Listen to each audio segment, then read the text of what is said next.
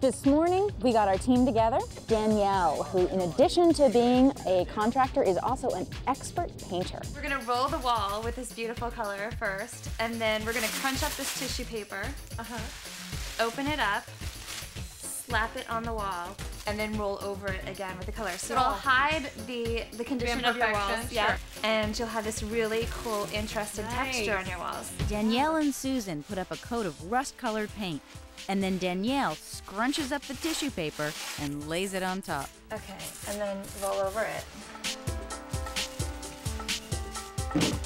Wow, that looks cool. You know, I think this is a very forgiving application. I have to agree. It seems to blend really nicely together. Yeah. Oh, you know what? When it rips, you can't really even tell. When Danielle started doing the tissue paper, I could tell that it was really going to help my beat up walls.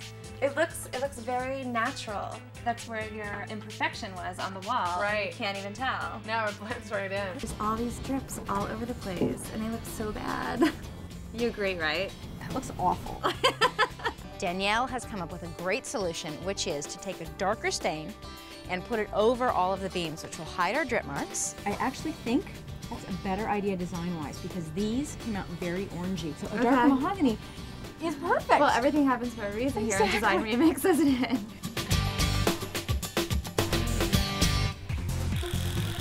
It's in there. It's up there. They attach the beams to the ceiling, making sure to drill them into the ceiling studs. Now that's what I'm talking about.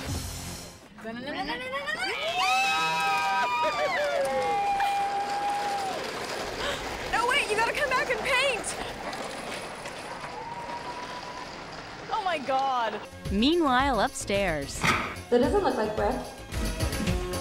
If you move it a little faster over there, we might be able to get it down today. Oh, the man is only as good as his tools. Get the demo face going.